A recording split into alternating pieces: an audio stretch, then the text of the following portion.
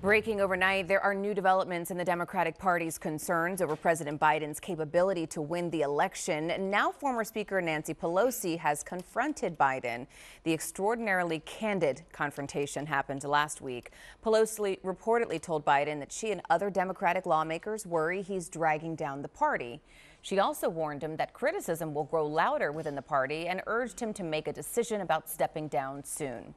The news about Pelosi comes after Senate Majority Leader Chuck Schumer and House Minority Leader Hakeem Jeffries told Biden in separate conversations that it would be best for him and the country to end his campaign. A spokesman for President Biden says he is the nominee, plans to win, and looks forward to working with congressional Democrats to pass his 100 days agenda to help working families. Meanwhile, President Joe Biden abruptly canceled a campaign stop after testing positive for COVID. This is video of Biden leaving Las Vegas en route to Rehoboth Beach, Delaware, where he will self-isolate. Before he boarded the plane, as you see there, he flashed a thumbs up and said he feels good. The administration says his symptoms are mild right now. His doctor has already given him his first dose of Paxlovid, and the CDC says that COVID levels across the country have risen in recent weeks.